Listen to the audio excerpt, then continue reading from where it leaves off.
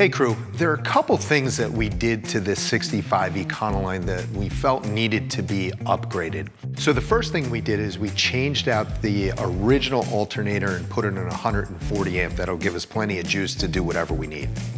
Then we beefed up the leaf springs. They were sagging pretty bad, so we decided to add a leaf and have them re-arched. Finally, with the help of Bob from Rhodes Tire and Brake, we took out the front drums and replaced them with disc. This will give us plenty of stopping power, so we should have no problem when we get out on the road.